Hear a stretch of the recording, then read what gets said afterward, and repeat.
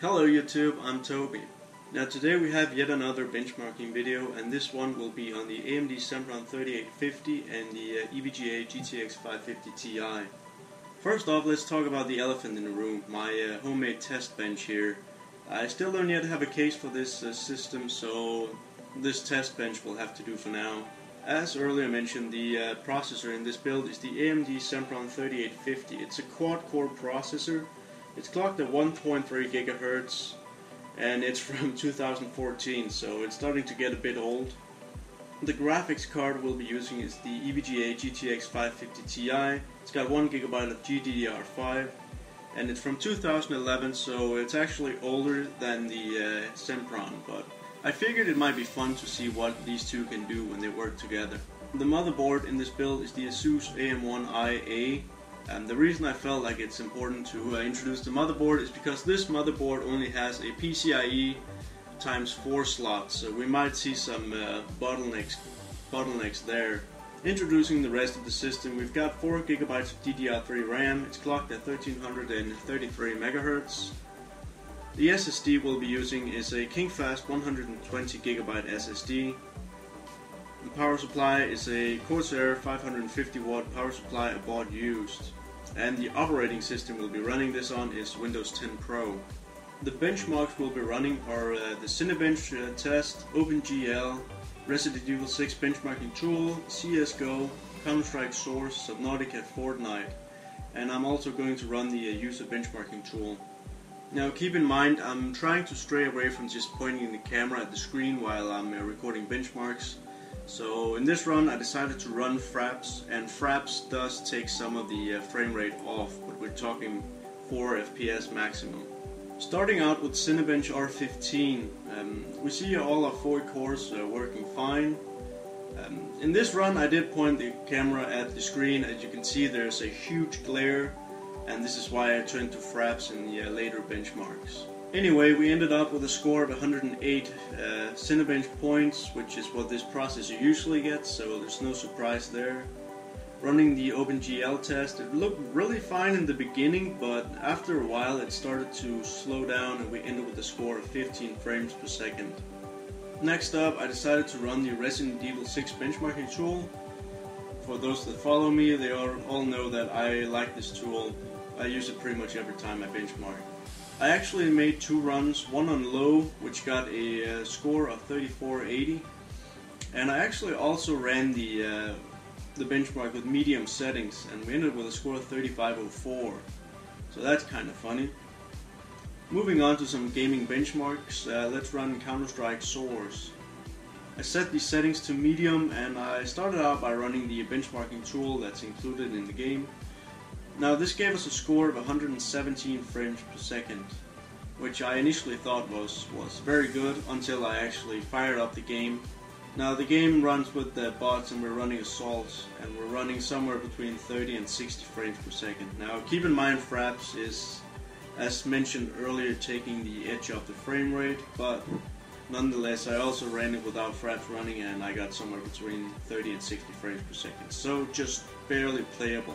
Now, seeing what happened in Counter-Strike Source, I was hesitant to give CSGO a chance, but figured I might as well try it, and I set the settings to low, and I fired up a bot match in DDoS 2, and well, disappointment ensues. We're seeing a frame rate somewhere between 10 and 40 frames per second, which means that this game is pretty much unplayable on this system, and I'm really sad about that, but is what it is.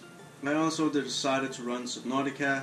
I ran low settings, and I really didn't have high hopes for it, and we honestly had a frame rate somewhere between 15 and 35 frames per second, which is quite low, to be quite honest, but nonetheless at times it seemed playable, but then again it's mostly unplayable. Now when I first built the system, I was honestly expecting it to be able to play Fortnite. And I was kind of hoping I'd be able to put together a cheap system that could play Fortnite and then sell it, but yeah, I was disappointed to say the least. But I did set the settings to low, and as you can probably see from the Fraps footage, it's doing very bad, very bad. I mean, we're getting somewhere between 0 and 30 frames per second with some huge stuttering issues. I mean, sometimes I thought the game was about to crash, and then it didn't crash, and then I landed and it got killed pretty much instantly. I mean, calling this unplayable would be quite the understatement. Now, the final benchmark I'm going to run is the user benchmark. If you haven't tried this yet, I highly suggest you go check it out, because it gives you a pretty good idea of what your system is, well, how it's performing. After the benchmark, we end with a score of 14% in gaming, 20% in desktop, and 13% in workstation. Pretty much confirming that this system is somewhat useless. Now, it's pretty clear here in my final thoughts on this system that we are experiencing some bottlenecks, either from the PCIe 4X slot or the CPU. Now, I got some GPU and CPU utilization graphs I'd like to show you. And, well, it sort of looks like we are seeing a CPU bottleneck most of the time, but then again, at times the CPU and GPU are not maxing out. Well, either one of them is maxing out, so I'm sort of thinking that might be the PCIe X4 slot doing that, but I'm not entirely sure. And as you can see in other tests, it's pretty clear that the CPU is maxing out while the GPU is not. So now, what am I going to do with this computer? I'm honestly not sure. It really just started out as a thought experiment just to see if I could still have some use out of the Sempron 3850.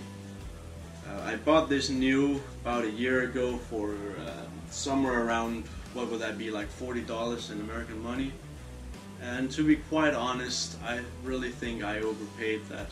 I wouldn't even pay $5 for this processor.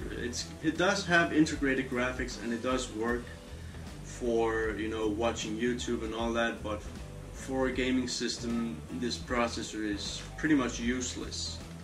Now, the GPU though, although also very old and useless in some titles, I do have a video I made a couple days ago, well, not a couple days ago, but I uploaded one not too long ago where it did somewhat okay. I highly suggest you go check that out. It's somewhere on my channel, and it does a lot better with the quad-core Athlon that it's paired with in that video than it does in, well, this video was paired with the quad-core Sempron. But I guess the final conclusion is stay away from the Sempron line, and well, thank you very much for watching.